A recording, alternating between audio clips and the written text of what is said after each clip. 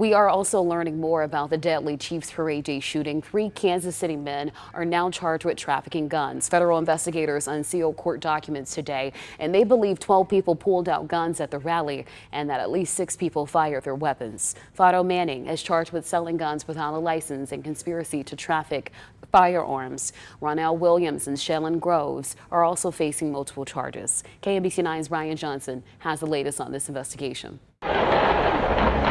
They are not charged with using any weapons at the rally, but federal documents say 22-year-old Fado Antonia Manning bought the AM-15 at Frontier Justice in Lee's Summit in August of 2022. It's one of more than 40 firearms federal investigators say Manning purchased, 33 of which were the assault-style Anderson Manufacturing AM-15. This arrest, there's going to be intelligence gathered about more people, more places. They're not done. Officials allege that 21-year-old Ronell Dwayne Williams bought a Stag Arms 300, an assault-style weapon, at the KCI Expo Center in November 2023. Williams allegedly purchased the firearm for 19-year-old Shelyn Hendrick Groves. All in all, a pretty good police work that from the time of the shooting till now, they uncovered a gun smuggling ring. The gun recovered from the Union Station mass shooting is one of 7 purchased by Manning that were recovered during investigations of crimes in KCK, KC Mo, and a murder in Columbia, Missouri.